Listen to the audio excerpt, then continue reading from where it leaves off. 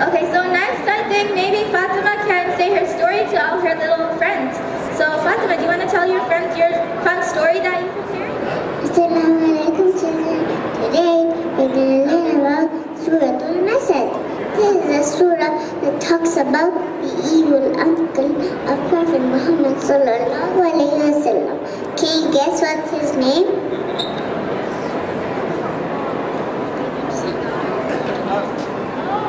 Can you guess what his name? Yeah, Abu-Lahab. Abu-Lahab, some said. Yes, you're right. Now let's start the story. First, Allah told Prophet Muhammad to call others to Islam. Prophet Muhammad climbed up the mountain of Safa and called out to all the people of Mecca. When they had gathered around the Prophet ﷺ, he asked him, "If I told you there is an enemy on the other side of this mountain, would you believe me?" Then the people shouted to Prophet Muhammad and they said to him, "Of course we will believe you, O Muhammad. We never ever heard you tell a lie," they added. That's when Prophet Muhammad told them, "Allah has made me a messenger to warn you of a painful punishment that is coming." This was a chance for everyone to become Muslim. But Abu-Lahab, who was the Prophet's uncle, stood up and shouted to the Prophet ﷺ, and he said to him, "Tabbalat ya Muhammad," which means, "May you be destroyed, ya Muhammad." Subhanallah. Into Abu-Lahab's curse, Allah revealed Surah Al-Masad. This surah means that Abu-Lahab will be punished and destroyed for his evil actions towards Prophet Muhammad. Ever since that day, Abu-Lahab showed a lot of hate and anger towards Prophet Muhammad and the rest of the Muslims, and he did lots of mean and evil things to them. Now we know why Allah revealed Surah Al-Masad, right? Let's now learn the wonderful words of this amazing surah.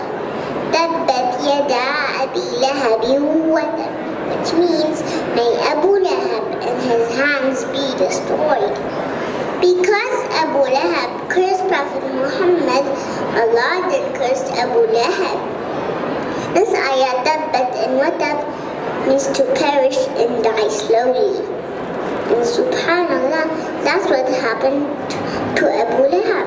He got very sick and developed dangerous skin disease, which gave him huge blisters, which finally made him die. This was a punishment from Allah. That's all the bad and evil things he used to do to Prophet Muhammad sallallahu alaihi wasallam. Ayah 2. Ma aghna anhu maluhu wa ma kasab, which means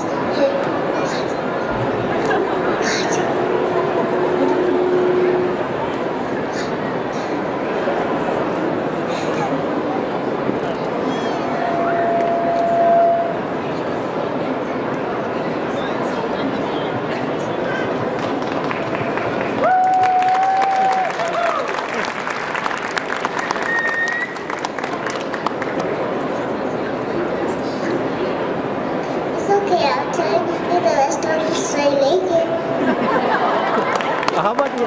After the inside at least.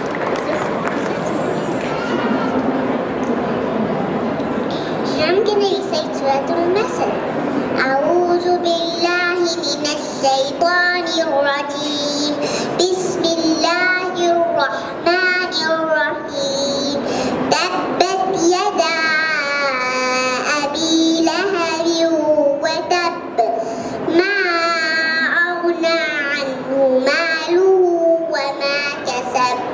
سيصلى نارا ذات لهب وامرأته حمالة الحطب في جيدها حبل من مسد.